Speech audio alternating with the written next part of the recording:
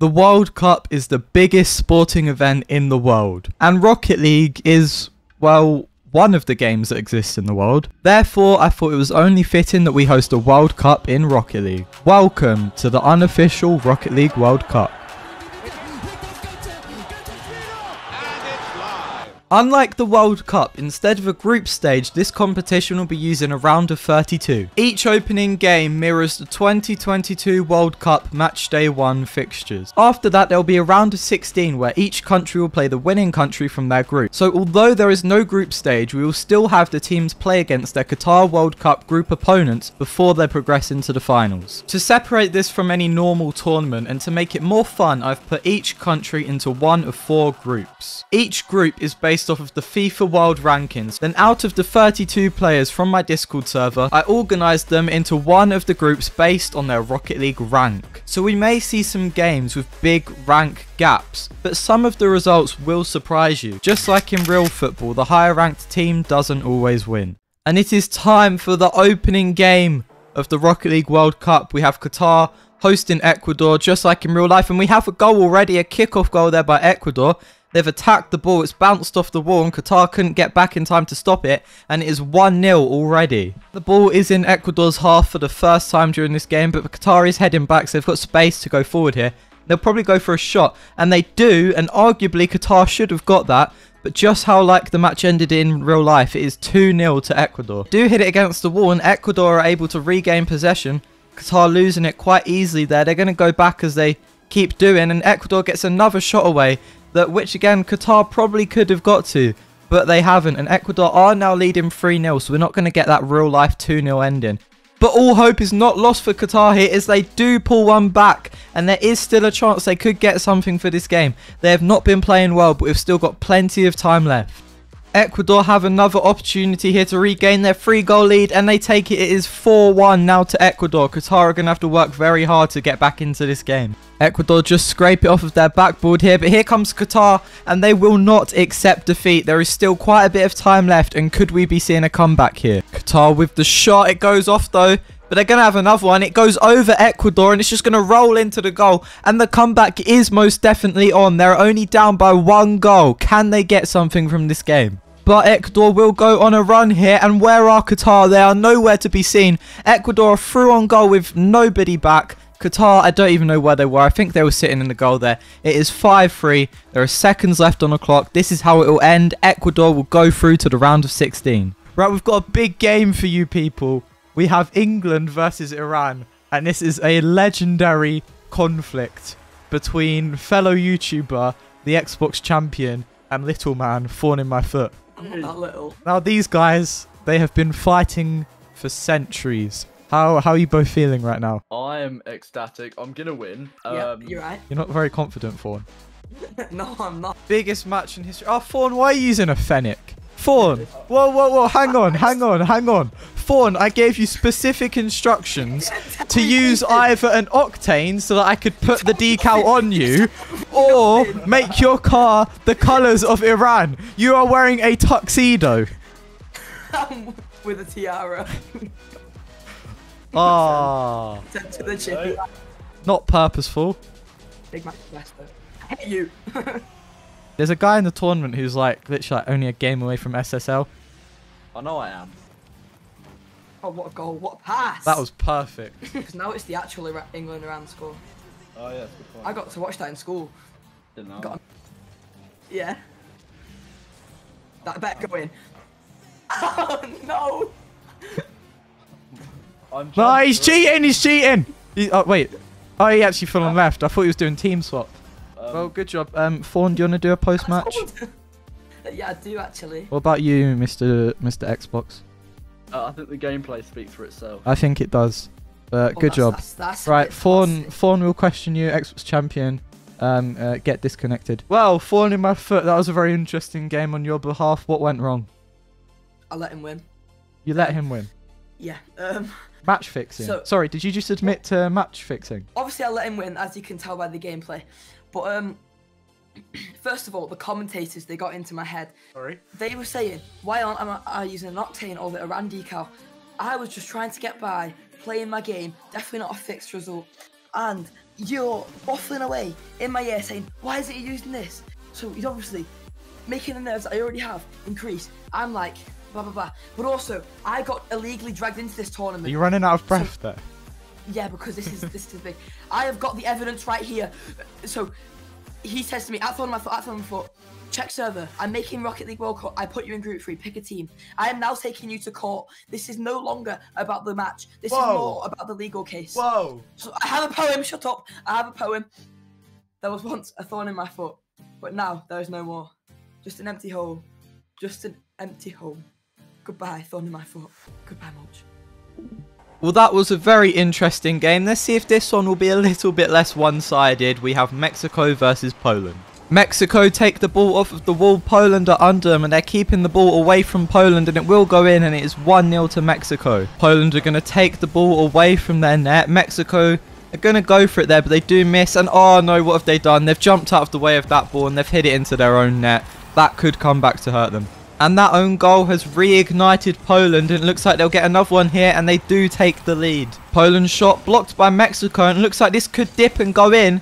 And it will, intentional or not. Mexico are back in the game. But for how long can Mexico stop Poland from regaining their lead? Not very long. It is 3-2 to Poland. Poland have time on the ball. They're going to slowly dribble it over to Mexico's net, and all they have to do is jump, and the ball goes up, pops over Mexico, and they've got another one. This game is about to end, and it will be an upset for Mexico, as they are actually ranked higher in the grouping system. And the game will now finish 4-2 to Poland. And for this next game, we have a Group 1 side facing a Group 4 side. So this could be a very high scoring and one-sided game. Let's see how it turns out. And this game was a high scoring one, with France already getting an air dribble goal a couple seconds in. So let's cut to some highlights.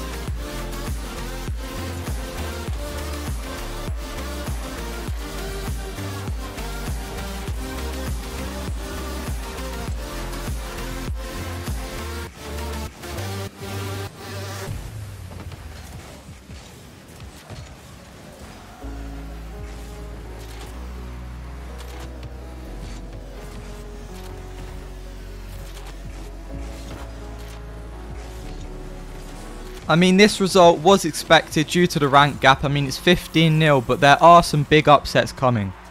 And we're following that one-sided game by one that should be a little bit more even, as they are both in the same group. It's USA versus Wales. Wales have their first attack quite early on, and that was a lovely shot over USA. USA couldn't get there, and it is 1-0 to Wales. And Wales have another opportunity here. I don't know where USA are. It is 2-0, and they've already doubled the amount of goals the real Welsh team scored in the whole World Cup. And it's looking like it's going to be 3. I thought this would be an even game. But this Welsh player clearly doesn't care, as it's 4-0. USA are going to have to work very hard to get something. You wouldn't guess these guys are the same rank, 5-0. And Wales are getting another one. It's an own goal by the USA. At least they can say they scored. Wales off the backboard, leaving an open goal, and USA will get their consolation goal. I believe both these players are high diamond, and it's 7-1. A brutal win by Wales. And now we have Senegal against the Netherlands. Now, I've already filmed this game and it was a pretty high scoring one. So like we did with the France game, I'm just going to cut to some of the best goal highlights.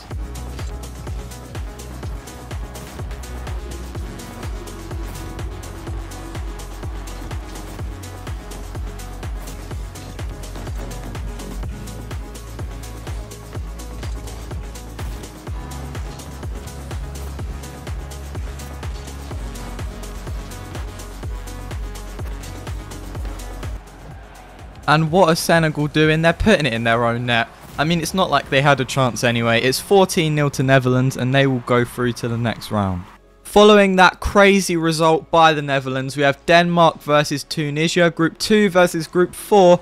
And we already have a goal here for Denmark, already showing off their rank advantage. Denmark will pop the ball off the wall, and oh, that's a bit of an awkward attempt there, and Tunisia completely miss it and they get a goal. But if Tunisia can get this, they'll most definitely be back in the game, and they do. What, Denmark has gone for the big pad on kickoff, and they've just allowed Tunisia to score. And it looks like they may even take the lead here, and that kickoff mistake is really hurting Denmark.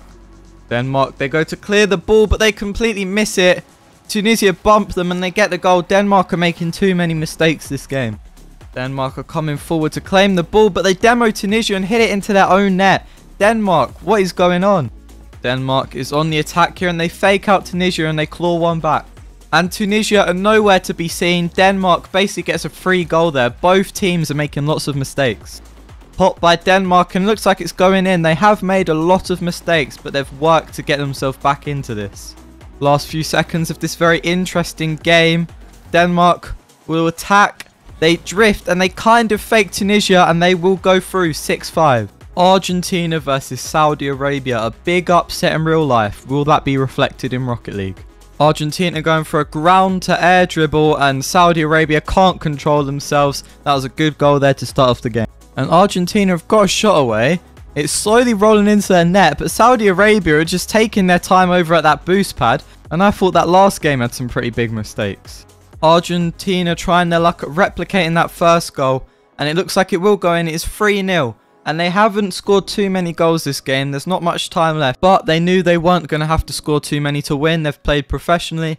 We've got a couple seconds on the clock here. And it looks like it's going to end 3-0 to Argentina.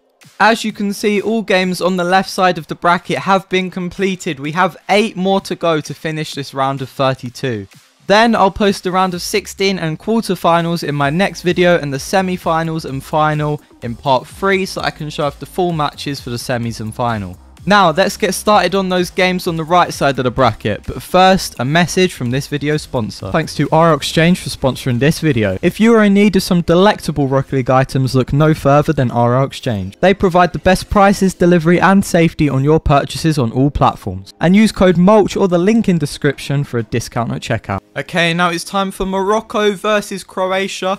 There isn't that big of a rank gap. But there's already a scoring gap. Morocco have just gone 1-0 down to Croatia's kickoff goal there. Croatia going up to do a little bit of a dribble and Morocco just don't know what they're doing and it's 2-0. Croatia, they pop the ball up. They're going to go what seems like a double tap or whatever that is, but it's a goal so they'll take it. But why have 3 when you can have 4? I mean, 4 is my favourite number and if you disagree with that fact, you are wrong. Going to bounce back for a shot and sheer perfection there by Morocco. And Croatia have an open goal and they've just turned themselves into a frailing turtle. Come on Morocco, you got this. Okay, maybe not. It's 6-1. Croatia are 1 away from a Brazil here, but Morocco say no.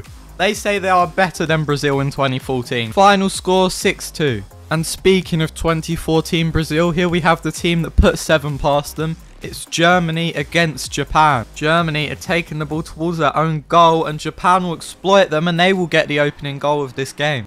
And an awkward save by Japan that gives Germany possession and a goal. Germany are on the attack and Japan, what have they done there? They backflipped and Germany will take the lead for the first time. Japan have just demoed Germany. They've got them out of the way. They are coming back here though, but they will get a goal away and it's 2-2. Could Japan be making a comeback here?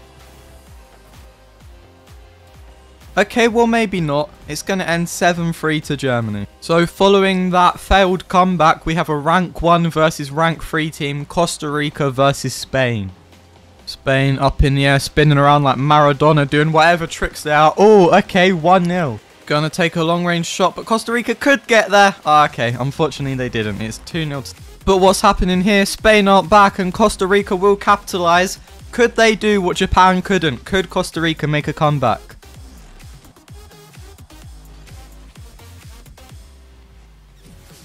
Okay, never mind. I'm starting to sense a theme here. Spain will go through. Belgium versus Canada. This ended up being a very one-sided game. So we're going to cut and do some goal highlights.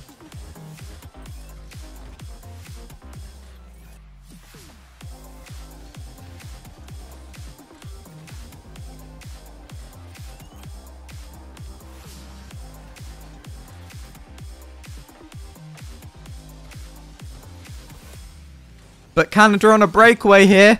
And Belgium, they try and clear it, I think, but they hit it in the back of their own goal. Canada get a goal. I heard someone say that in the World Cup, Canada scoring feels the same to them as it would for some countries getting into the finals. So well done, Canada. You managed to get a goal. But Canada's goal's not going to matter for much, especially with Belgium doing this here. I mean, look, they've got complete control over the game. That was dirty. And last attack of the game. Belgium, they will get a goal and it's going to end 9-1. Next game, South Korea against Uruguay. Now this game should have a slightly closer scoreline, but let's see how it ends up. So Uruguay have had a long ranger towards Korea's net, and they're going to try and clear it, but they hit it into their goal. It will be an own goal by Korea, and Uruguay will go 1-0 up. Korea have an opportunity to cancel out their mistake, and they do 1-1. Korea nudging the ball towards Uruguay's goal, and Uruguay just flip out of the way there, and Korea do a little flip dance while they're in the net. It is 2-1. Where are Uruguay? It's going to be 3-1 now. The underdogs are up by 2 goals. And Korea they make one little mistake, and that's completely changed the game. It just shows the volatility of ones. Uruguay are going to take a shot, and it looks like we are going to have an even game again. Korea in possession. They could take the lead here. Uruguay make a mistake. It's a good opportunity, but I don't think they have boost. And how have they missed that? They will make up for that mistake though with this. It is 4-3. Last seconds of the game. And Korea could get another one here. Just a reminder, they are the lower ranked team, and they do. It ends 5-3 to Korea. But what's this? VAR has indicated that there was some cheating used by South Korea. They used a team swap. This is not allowed. But as it did not provide them with an advantage, they will get away with a yellow card. So they will still go through. Cameroon versus Switzerland. Let's get straight into it. Let's see what happens with this one. Switzerland is actually using a skyline. This tournament has just been dominated by Octanes. That is my fault though, because I have to add the custom decal. Oh, nice goal there by Switzerland. They do a little dance in the sky. Switzerland use the powers of demolition to rid of their opponent. Although it will just put their opponent in a little bit of a better position. But they do a lovely little pop. And that was just perfect. 2-0. Switzerland spinning around, doing a little roulette turn. And they get it over Cameroon. They get another goal with the splash goal explosions. What's one of my favourite. Right, Switzerland, you're 3-0 up. Let's be nice to Cameroon now. What are you going to do? Take some boost. Cameroon comes. Okay, Switzerland. Okay, Switzerland. We get it. We get it. Back to kickoff. 4-0 now to Switzerland. Can Cameroon get back into it? I mean, they do win the kickoff. Switzerland are going boost over ball. And Cameroon will get a goal. It is 4-1. Switzerland on the ball again, and I am genuinely convinced that this Swiss player thinks that they are a fidget spinner. It is 5-1 now. Switzerland still spinning. 6. Switzerland, they're going backwards here. They don't turn, and Cameroon will get one. They also have the splash goal explosion. I need to get myself another splash. Splash goal explosion is just god tier. We have a Group 1 opponent in Brazil against Serbia here. This could be an exciting game. Brazil already could get a first goal, and they do. They open the game only a few seconds in. But Serbia in their white octane could retaliate quickly, and they do. It is 1-1. But not for long, as Brazil do regain their expected lead. Serbia with a shot. Serbia with a goal. It is 2-2. Now, third time's the charm. Could Serbia win this game?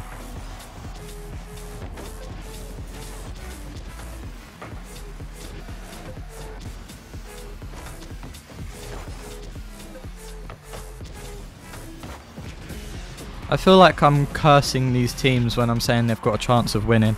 Let's get on to the next game. This one ends 12-2. The last game of the round of 32. After this, we'll show you the bracket. Let's see how this one will end up. We have Portugal versus Ghana. And we've got another really early start here from Portugal. It is 1-0.